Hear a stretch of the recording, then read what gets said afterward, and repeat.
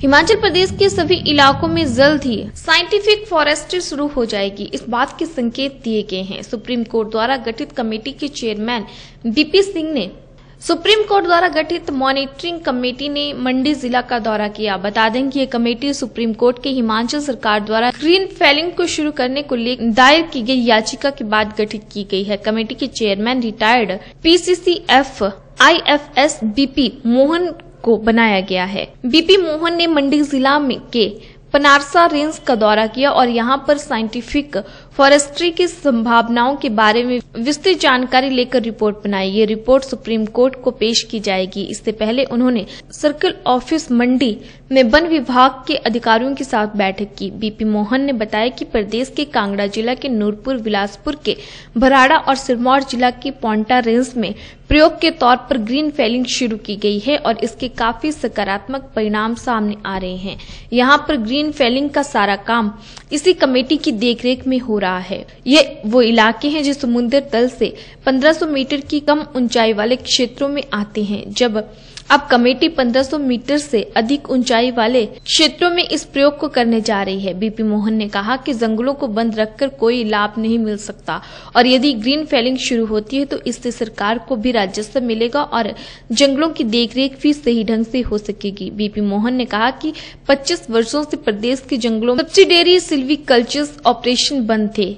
इनमें thinning, cleaning, boundary pillar आदि के काम नहीं हो पा रहे थे। यदि ये सब दोबारा से शुरू हो जाते हैं तो जंगलों को एक नया स्वरूप मिल सकेगा। इस मौके पर उनके साथ वन अरण्यपाल मंडी, उपासना पटियाल और सभी 5 वन मंडलों से DFO और अन्य अधिकारी भी मौजूद रहे।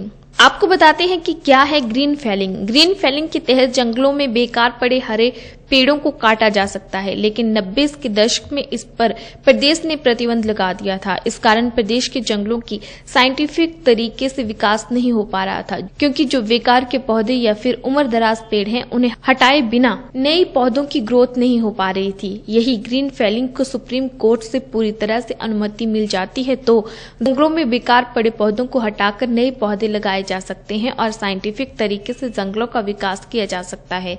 जो बेकार के पौधे हटाए जाएंगे उनसे सरकार को राजस्व प्राप्त होगा। सुप्रीम कोर्ट ने इस संदर्भ में कमेटी गठित करके पूरी संभावनाओं को तराशने का कार्य शुरू कर दिया है। इस काम से स्टेट को बहुत बाद में फायदा होगा, क्योंकि अगर ये एक्सपेरिमेंट सक्सेसफुल होता है और जैसा कि लग रहा होगा तो जो इतने साल से हमारे जंगल बंद थे उनमें फिर से काम शुरू हो जाएगा। जंगलों को बंद रखने से कोई लाभ नहीं है, बल्कि वो काउंटर प्रोडक्टिव है। जंगलों में साइंटिफिक तरीके से वर्किंग प्लानें बनवा के अपने बाउंड्री पिलर लगवा के हमें काम करवाना पड़ेगा। इसके लिए सरकार और फॉरेस्ट डिपार्टमेंट सुप्रीम कोर्ट के काम में पूरी कोऑपरेशन दे रहा है।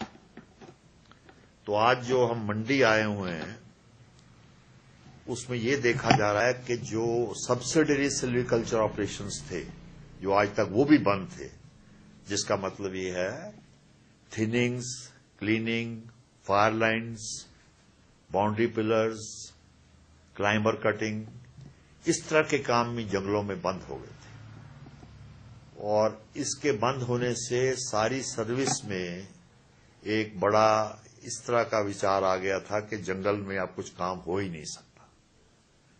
तो इस सारी ये जो इंस्पेक्शन मेरी है या DFO साहिबान और जितने कंजर्वेटर यहाँ पे उनसे जो बातचीत हो रही है उसमें यही सोचा जा रहा है कि इसको काम को आगे कैसे चलाया जाए, क्योंकि 25 साल जहां पे काम नहीं हुआ उसको दोबारा चलाना थोड़ा मुश्किल है।